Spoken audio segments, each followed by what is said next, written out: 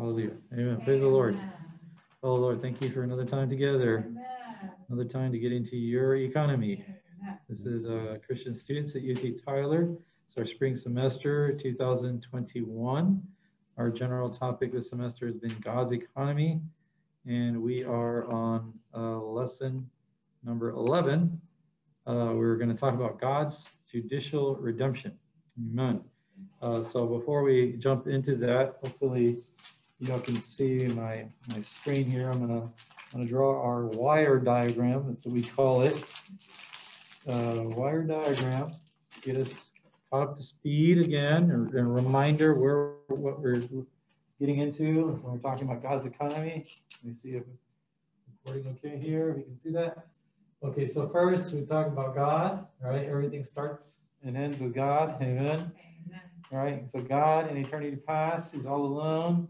He holds a council in his Godhead, and he makes a decision that I don't want to be alone, right? I'm oversimplifying it, right? But it's not good. Being lonely or alone is not a good thing, right? And we actually see this after God creates Adam. And Adam is alone, and God says it's not good for man to be alone. So being alone is not good. So in eternity past, he determined that he would create man in his image, right? So this is a picture of us. Hopefully you can see that. But we have a body, right? I'm doing this. We have our soul. So our body contacts the physical realm. Our soul contacts the psychological realm, right? Our mind, emotion, will. And we have a spirit. Amen. We have a human spirit. And our spirit is to contact spiritual things, right? And that's God himself, right? So God made man as a vessel, right? As a container in his image. So that means if we're in his image and we're a vessel, what should we be filled with? We should be filled with God, right? This is what will accomplish his heart's desire, to not be alone. He'll be joined to man. Man will be joined to him. You have many sons. You have many brothers, right? And so this makes God happy. But because God has an enemy, Satan came in, right, and injected the satanic nature into man. And so man fell, right? And so man's spirit was deadened. It was not functioning. It's still there, but it lost its function. It was deadened. Our soul has become the self, all right? And our body has become the flesh. So this state is a sinful man, fallen man. God cannot join himself to this man in this condition. God's holiness, God's glory, and God's righteousness prevent him. Even though he wants to be one with man, he cannot be one with man in this condition. All right, so we know that, hallelujah, in his economy, right, he went through a process. And first he became a man, right? We saw that. It was wonderful. The infinite God became a finite man.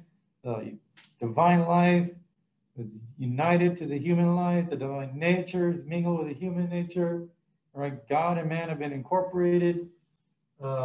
And then he had a perfect human living, right? He did not take any shortcuts. He's a genuine man, 100%, right? And in his humanity, he was doing a couple of things. And one was he was living out God, right? All the time. The divine attributes were being expressed through his human virtues all the time, regardless of what he was doing, right? Always expressing God in his humanity. God needs humanity to express himself, right? And then actually in his human living, he lived a perfect human living. And we're going to talk about this in a little bit, to accomplish God's judicial redemption on the cross, right? So he was crucified. His crucifixion was all inclusive. He terminated all the negative things in the universe, and positively he released his divine life, right? He was buried, and then he resurrected. Sorry, running around a room here. Resurrected as a life-giving spirit. And so now, at the cross, negatively, he's taking care of the problem of sin. Positively, he's the life-giving spirit. I can give life now. And so in his ascension, right, where he's made Lord of Lords, King of Kings, high priest according to the order of Melchizedek, he is enthroned, right? And in his heavenly ministry, he's doing something, right? He is dispensing. He's very active, right? God is very active, and he's dispensing himself firstly into us, right? Into our spirit, I mean. And so he regenerates our spirit. God comes in there. So now he's in our spirit. But he doesn't want to just remain in our spirit. He wants to fill us completely. So he's going to transform our soul, right? And he's going to glorify our body. Okay, so that we're going to talk about later. Okay, but this is a whole process, right, that God has gone through.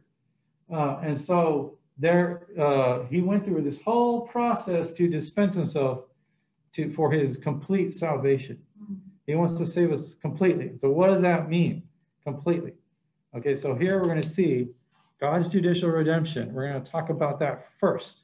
You know, what did the Lord do objectively on the cross that we need, right? In order for him to firstly come into our spirit, but also to spread.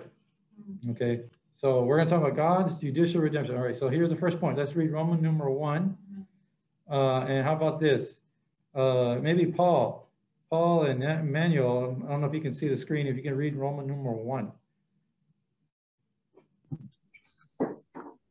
God's complete salvation is of two aspects: judicial redemption and organic salvation. Amen.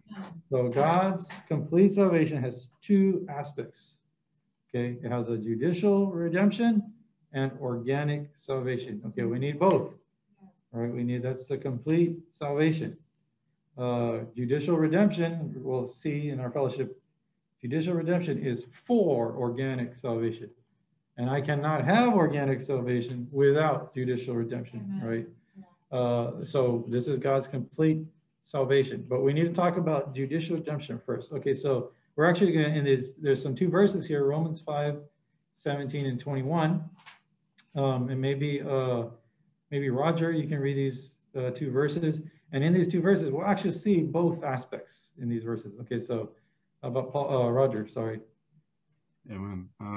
So Romans 5, 17 and 21. For if by the offense of the one, death reigned through the one, much more those who received the abundance of grace and the gift of the righteousness will reign in life through the one, Jesus Christ. Amen. So I can see this one. I can see the. You can't see it? Okay, I'll go ahead and read it then. Okay, verse 21 says, in order that just as sin reigned in death, so also grace might reign through righteousness unto eternal life through Jesus Christ our Lord. So in these verses we see, right, man's fallen condition, right? The offense of the one, death reigned through the one. So Adam committed the offense, right? Adam and Eve there, and through them, sin entered into all men, right? Whatever you inherit, whatever your parents had. So Adam and Eve, all their descendants have the same nature as they do, which is the fallen nature. The satanic nature has gotten injected into man. Okay, and so the result of sin is death.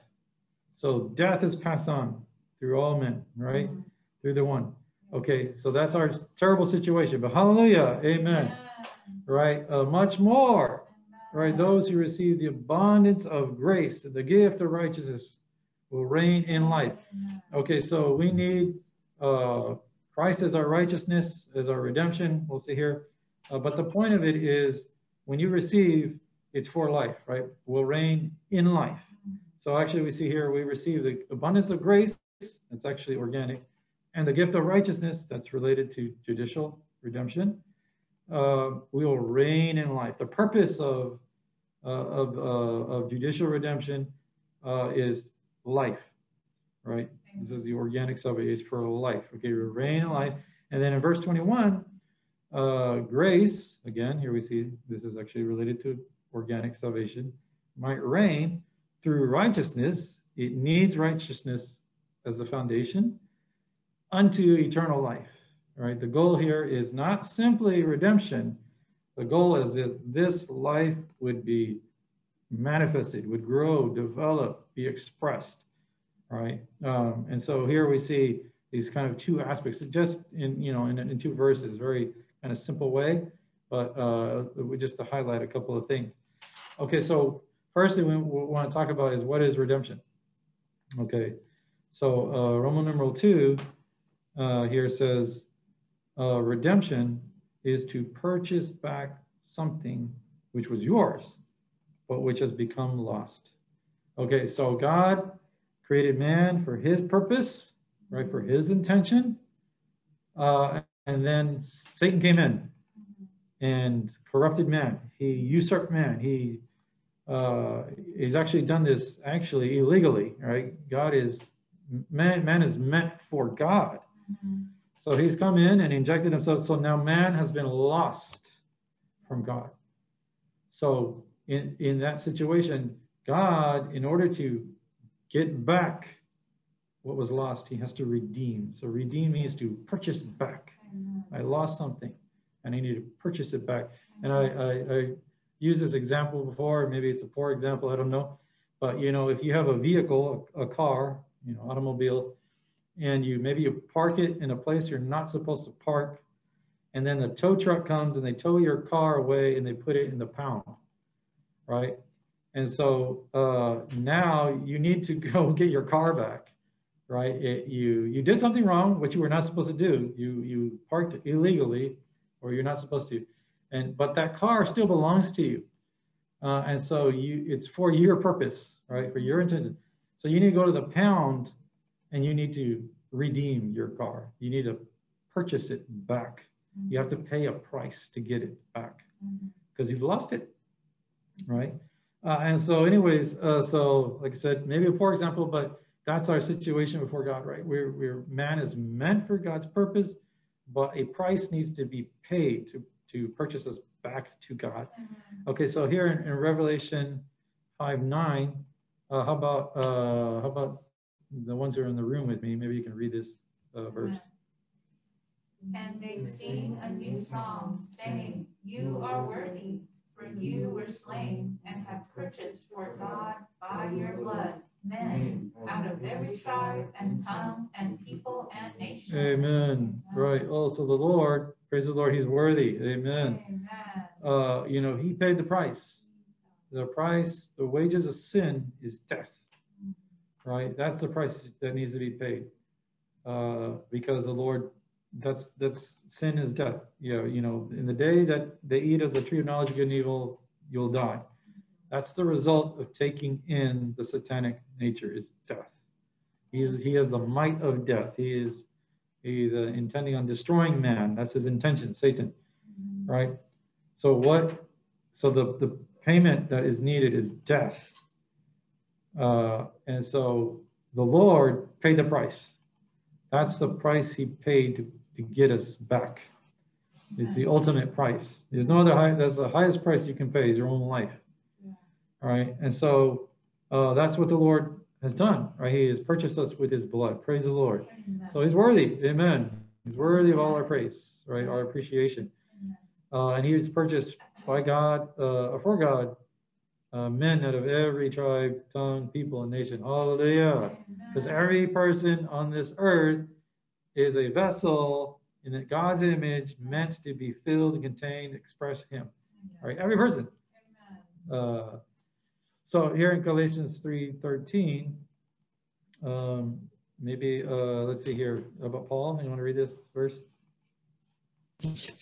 Amen. Galatians chapter 3 verse 13. Christ has redeemed us out of the curses of the law, having become a curse on our behalf, because it is written, "Cursed is everyone hanging on a tree." Praise the Lord. Amen. So the question here, I guess I wish I had asked before we read the verse. Well, what did the Lord redeem us from? Right? I don't know what your answer might have been, but here we see in Galatians 3:13 the answer, and also Galatians 4:5 here. Okay, maybe Paul, you can finish Galatians 4:5 too. Amen. Galatians chapter 4 verse 5, that he might redeem those under law, that we might receive the sonship. Amen. So he redeemed us out of the curse of the law. So he did not redeem us from our sins. You know, you might, that's the answer I would have given it once upon a time. Oh, he redeemed us from my sin. No, he redeemed us actually from out of the curse of the law. Because sin came in, God, in his righteousness, he brought in the law, okay? In order, actually, in Galatians 3, chapter 3 here, a few verses later, the law is a child conductor. It preserves humanity from falling further and further away. But the law condemns us because we cannot come up to the standard of the law. The law is according to God himself. So I cannot come up to God's standard. Only God can come up to God's standard. So the law actually exposes that we are short. Why are we short? It's because we're sinners. And so the law is a curse to us because I cannot attain to this law. It's not possible. So in Galatians 4:4, which is not here on your outline, I wish I included this verse, but you can read it for yourself in your Bible, but I'll read it to you. It says here that when the fullness of the time came, God sent forth his son, born of a woman, born under law. So in Christ, in his incarnation, because he became a man, he put on humanity. Guess what? All of mankind is under the law. So who is also under the law? The Lord Jesus. The Lord Jesus was under the law as a man, right?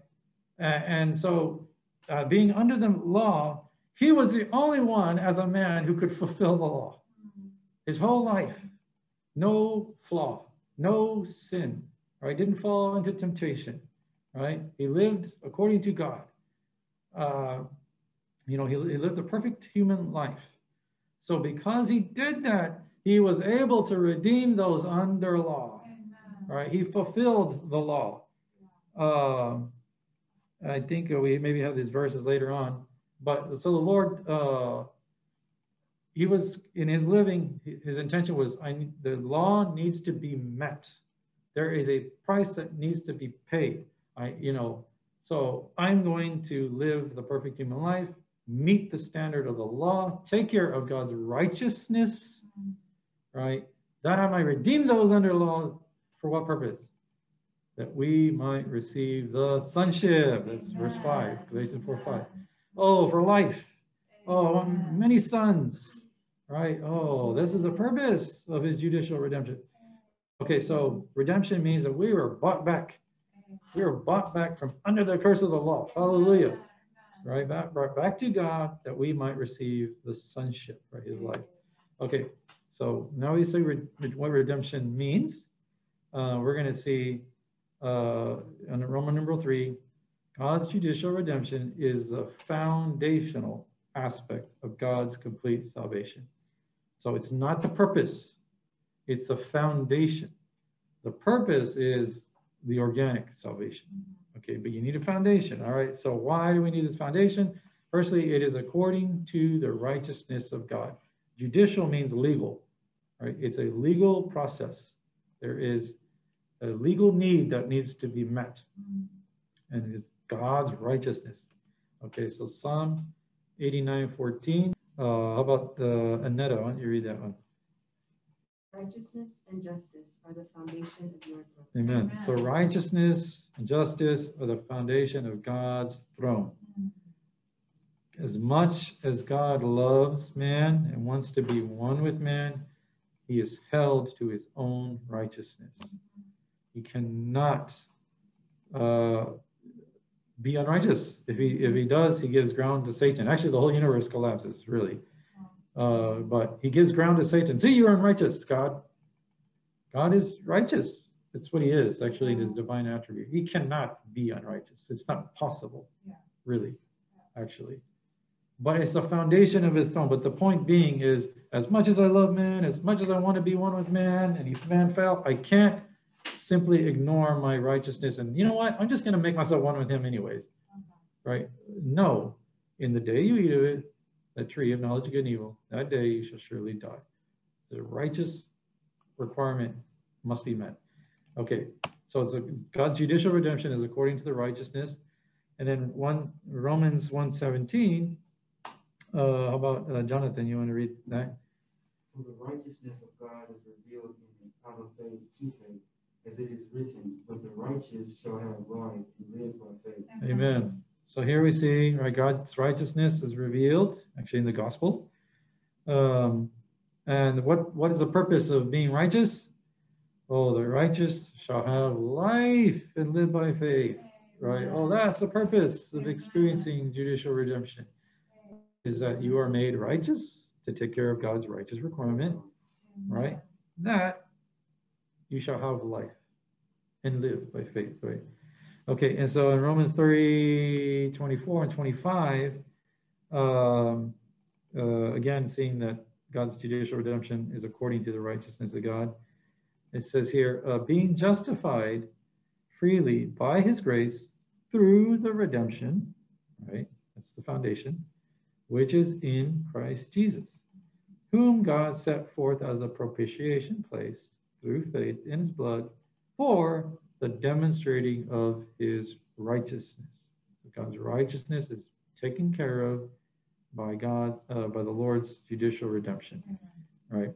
Okay, so we're just seeing that it's according to God's righteousness, which is actually a very secure thing, because it's not according to how God feels, right? It is a legal matter with God. God righteously has to forgive me, for example. He has to, even if I did something terrible, right? If I repent and confess, he righteously has to forgive me. It doesn't matter how angry he is about it. He's like, well, I have to forgive you according to my righteousness. That is very secure, right? It's the foundation of God's throne, right? Okay, so, and then continuing, God's judicial redemption is a foundational aspect of God's complete salvation. Point B, it is through God's fulfilling of all the requirements of his righteous law on sinners by Christ's redemptive death on the cross. Okay, so we're going to read several verses here. How about, okay, Paul, how about Paul and Emmanuel? Amen. Ephesians chapter 1, verse 7, in whom we have redemption through his blood, the forgiveness of offense according to the riches of his grace. Praise the Lord. Right. Oh, so in the Lord we have redemption through his blood, right? According to the riches of his grace, forgiveness of offenses. Okay. Galatians 3:13, Christ, we saw this verse a little earlier. We focused on the first part. Christ has redeemed us out of the curse of the law. But the second part, having become a curse on our behalf, right? So it was through his fulfilling all the righteous requirements, he became a curse on our behalf. He took on the curse, nailed it to the cross. Amen. Terminated it. Oh, what a wonderful all-inclusive death, right? Because after death, there's resurrection, right? And the curse and everything is left in the grave, left in the tomb. Amen. And then in Matthew 5:17 and Romans 10:4, remember the law is there hanging over our heads. It's condemning us, you know. And actually, if you have not believed and received the Lord Jesus Christ, the law is still hanging over your head. It's still there. Okay. So how do we know that it's still there? Okay. Well, Matthew 5:17. If you read this.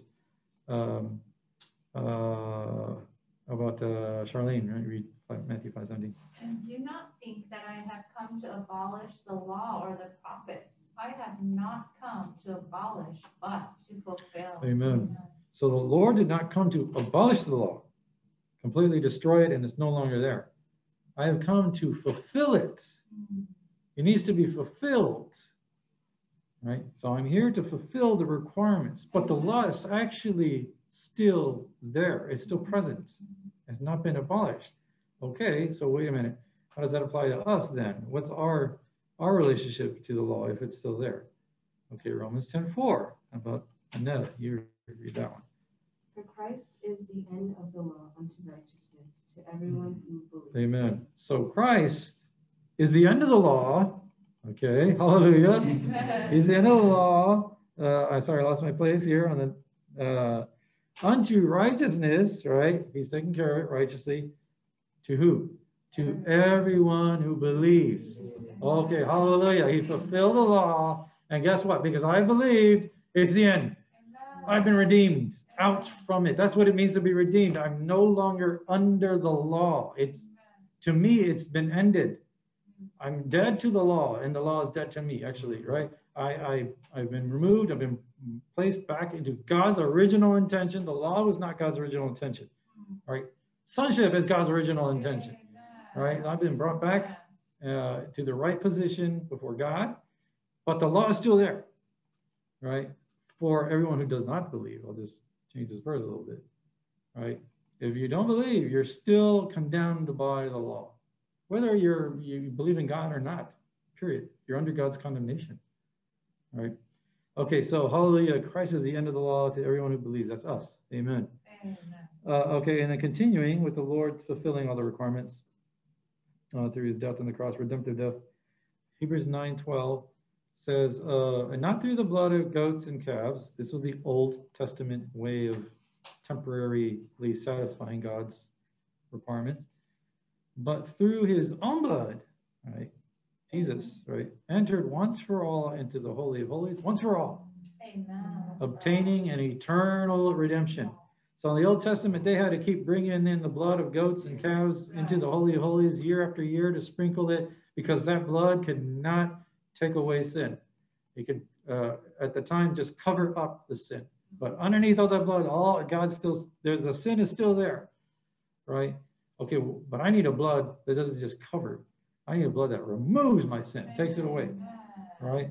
And so Christ entered in once for all into the Holy of Holies. Through his death, once for all, he went in there. I've shed my blood, and this, because I'm God, not just man, I can obtain an eternal redemption, right? Oh, it's eternal redemption. It's secure. It's eternal. It applies to anyone who receives it, right? It's not limited to one person, right? Because he's God, right? It's limited. It's not limited. Amen. It's an eternal redemption. Okay, God. All right, let's go. Let's continue. Let's roll here. Amen. Okay, number 4. Amen. All right, so we're going to run through some of this stuff. Amen. Not meaning to diminish anything or anything like that. All of these things are precious, but for the sake of time. Okay, God's judicial redemption results objectively in a few things. It results in God's forgiveness of the believer's sins. Amen. All right, so let's read these verses here. How about we here in the room? How about Annetta, Charlene, and then Jonathan? Matthew 26:28. For this is my blood of the covenant, which is being poured out for many for forgiveness of sins. Colossians 1:14, in whom we have redemption, the forgiveness of sins. Acts 10:43, to this one, all the prophets testify that through his name, everyone who believes into him will receive forgiveness of sins. Amen. So here we see, right? Oh, hallelujah. Through the redemption, we receive forgiveness of sins. No matter how big, no matter how small, no matter how many, no matter how often, right? Oh, we receive forgiveness of sins, right? Through the Lord's redemption. So that's a first point here. And then also it results in God's washing away the believer's sins. So it's one thing to forgive, but it's another thing to wash it away. Okay, so I'll read a couple of these verses, maybe Acts 22:16. And now, why do you delay? Rise up and be baptized and wash away your sins, right? Oh, our sins can be washed away. Calling on his name. This is Paul giving his testimony when he got saved and Ananias visited him. Okay, Hebrews 1:3. This is Jesus who, having made purification of sin, okay, they've been washed away, sat down on the right hand of the majesty on high. And then Psalm 103:12, hallelujah, as far as the east is from the west, so far has he removed our transgressions from us. So how far is the east from the west? It's infinite, yeah. Oh, that's how far God has removed our transgressions from us. So, you know, in the Old Testament, their sins were covered up by the blood of goats and sheep, etc. But they were still there, right? But the blood of Christ, not only does it forgive us, he washes us. And actually, I wish I included the verse, you know, that he washes us and makes us white as snow. Right? It's Isaiah, right? So there's no stain. When we sin, it's like the stain got on you, right? And then, you know, you ask for forgiveness and the Lord forgives you. But if the stain is still there, you know, that's still a problem, right? And so, no, he washes the stain away, and actually God forgets. He doesn't remember. Okay, the next point. It results in justification. Okay, so what is justification? How about everybody in this room? How do you read point C? Justification, God approving us according to his standard of righteousness. Amen. So justification is God's approving. Approving, again, according to his standard of righteousness. He has to maintain it. So here we see some verses in Romans 3:24, being justified freely. How? By his grace, through the redemption. All right, so redemption is the basis for being justified. Romans 5:18, it was through, I'm skipping ahead a little bit, it was through one righteous act unto justification of life to all men. So the righteous act was Christ's redemption, right? And then Romans 8:33. Romans chapter 8, verse 33. Who shall bring a charge against God, chosen ones? It is God who justified. It's God who justifies. Who brings a charge against us? Oh, if I've received the Lord's redemption, if I've applied his blood, right, received forgiveness and washing away, I am justified according to God's standard of righteousness. So if anyone comes to me, including Satan, right, comes to me and just starts attacking me inwardly and accusing me and stuff like that, who shall bring a charge against me? I'm God's chosen one. God justifies me. I've applied the blood, right? I'm applying God's righteous judicial redemption. Okay, and then D, point D, propitiation. Okay, so what does propitiation mean? Maybe you've seen this in the Bible. Propitiation means to appease the situation between us and God and to make us one with God by satisfying his righteous demand. Okay, so because we're sinners, well, here, let's read the verses here. Luke 18:13. How about, Annette, I want you to read both of those verses. Luke 18:13, 1 John 2:2. But the tax collector, standing at a distance, would not even lift up his eyes to heaven, but beat his breast, saying, God, be propitiated to me, the sinner. And he himself is the propitiation for our sins, and not for ours only, but also for those of the whole world. Amen. Right, so here we see this is a parable that the Lord was telling. You know, this righteous man and the tax collector. The tax collector, he's a sinner. And I won't get into the whole story there. You can read it in Luke 18. But the righteous man basically like, oh, I'm so thankful that I'm not like this guy, this sinner here. And the tax collector, he just won't even look up. He's just shameful. He's just ashamed. Like, and he realizes I'm a sinner, and there's a problem between me and God, the situation, and it's my sin and being a sinner. So all I can do is say, God, be propitiated to me. I know I need propitiation. I know that I need to appease the situation between you and me, and I can't. Right? Right? I need a propitiation. sacrifice. And that's 1 John 2:2. He himself is the propitiation for our sins. So the Lord is as wonderful. He is the one who offers the propitiation to God on our behalf. He is the propitiatory sacrifice itself, and he is the place where the propitiation is offered, right? Where we meet with God. He's all these things to us, right? But basically it's to appease the situation between us and God, right? And so let's continue here. So propitiation means to appease the situation. Okay, but now there's something further. Let's see here. We need to reconcile, be reconciled.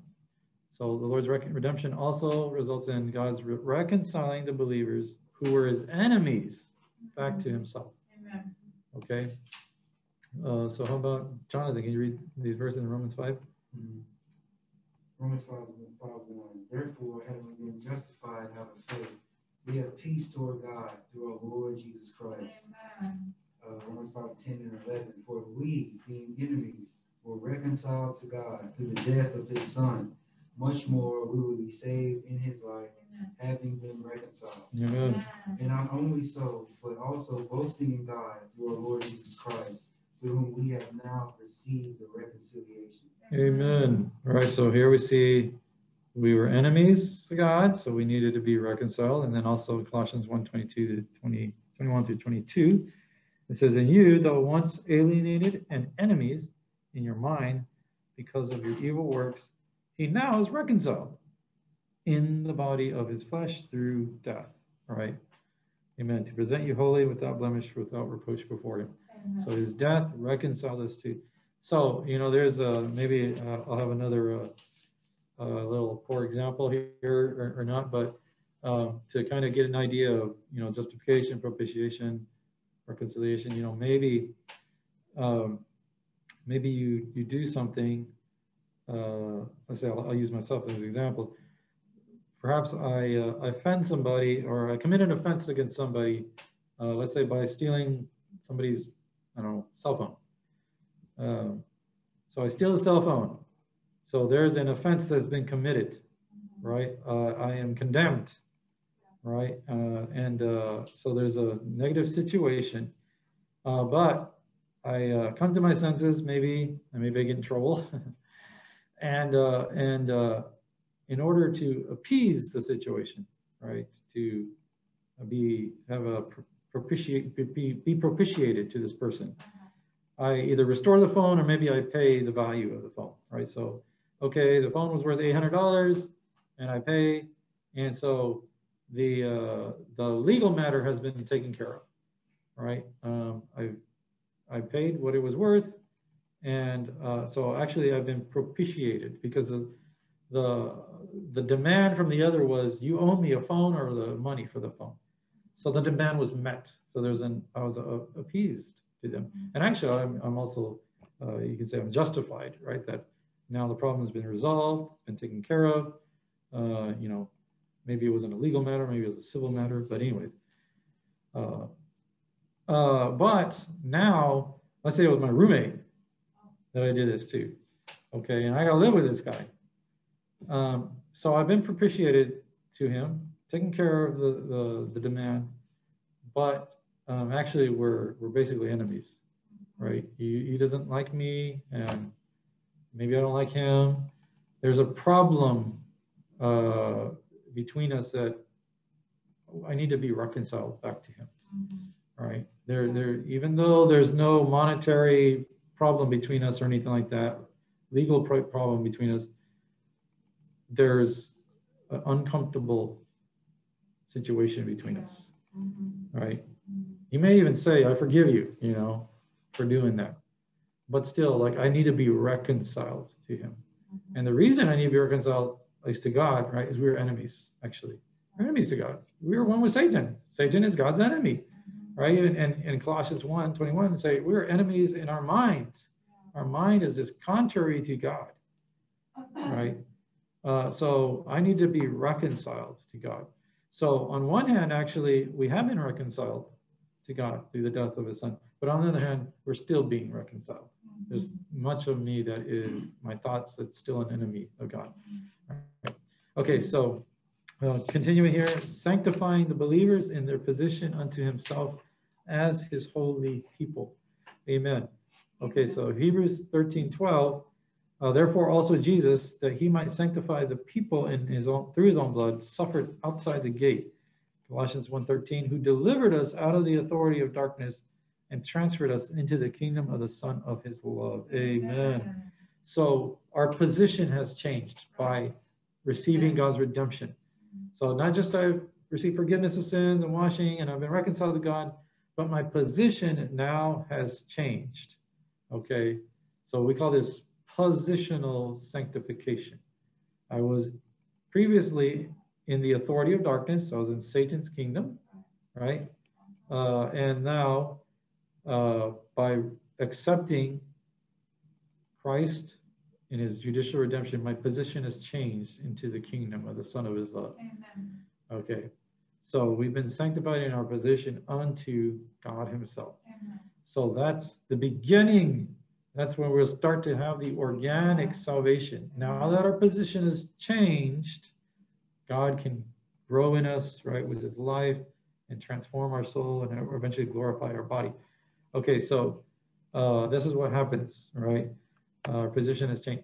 And then Roman numeral 5 here, to kind of summarize what we're fellowshipping, God's judicial redemption is the procedure to qualify and position the believers to participate in God's organic salvation. And God's organic salvation is the purpose of the complete salvation of God, right? It's not simply to forgive my sins, right? It's not simply to be justified to God. It's now my position has changed so that God can add himself into my, not just my spirit, my soul, my body. Amen.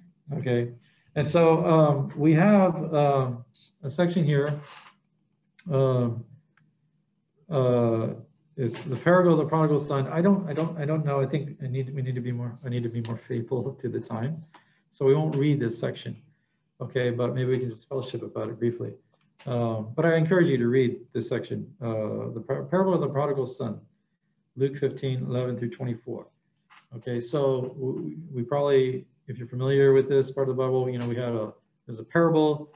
There's a son who leaves the father's presence. He takes all of the father's inheritance and he spends it dissolutely, right? He wastes it all. And eventually he realizes, he comes to his senses because he's in a very bad situation. He's in a bad situation. He's hungry. He is longing to be satisfied with what the pigs are eating, what the hogs are eating. And so he's hungry. He's starving. His life is in turmoil, right? You need food to eat, okay, to live, sorry, and live, right? But then eventually he comes to his senses, right? And then he says, you know, oh, my father, in my father's house, there's so much bread. The servants get bread. He's equating himself to a servant. The servants enjoy the food. And here I am, I'm dying of famine.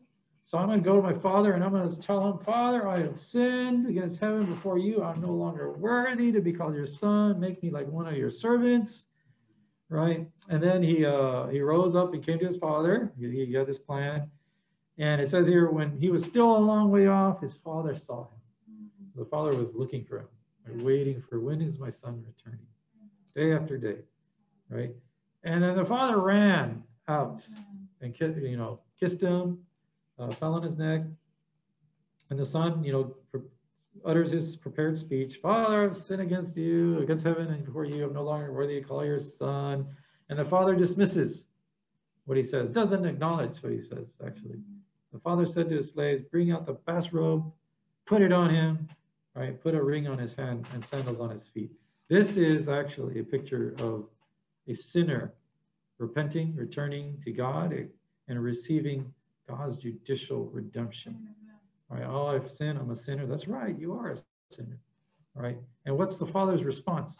Bring out the best robe and put it on him. The best robe is Christ as our objective righteousness. All right, the one who died for me, When I repent and believe, I receive Christ as my righteousness. I am justified before God. I'm propitiated. I'm reconciled to God. I'm sanctified positionally. Okay, but is that where this parable ends? No. You know, and bring the fattened calf, slaughter it, let us eat and be merry. All right, because a son of mine was dead and lives again. He was lost and been found. They begin to be married. Okay, so the robe did not fulfill the need of the son. If that's all the father did, why did the son go back to the father? He's hungry. He needs food. I'm dying. I need life supply. Objective righteousness does not supply me with life. I need it, absolutely. Absolutely, I need to be justified. But the purpose of that is the food, is the organic side. So when the son arrived in his fallen condition, it was not up to the father's standard. Bring out the best robe. First, he needs to be brought up to my standard. He needs to be experience my judicial redemption. Right? I need to qualify him. And so qualifying him was putting the best robe. Okay, now you're qualified to be in my presence. Now let's get some food into you, right? You need Christ in you. You need food, you need to grow. You need to organically, position has changed. Hallelujah. Get in the house. You're not in the authority of darkness. You're in the house now. What are they doing in the house? They're eating, right? Oh, they're eating and drinking and being merry, right? So the position, why do we change position? Is so that we can grow, we can experience God's organic salvation, right? And so in Colossians 1:12-14, maybe we all could read this out loud. Okay, ready, set, go. Giving thanks to the Father, our share of holiday worship for the saints in the light, who delivered us out of the authority of darkness and transferred us into the kingdom of the Son of his love, in whom we have redemption and forgiveness of sins. Amen. Oh, thank you, Father. Thank you, Father. You qualified us. We received judicial redemption. You transferred us into the kingdom of the Son of your love. So we can now experience your organic salvation. Thank you, Father.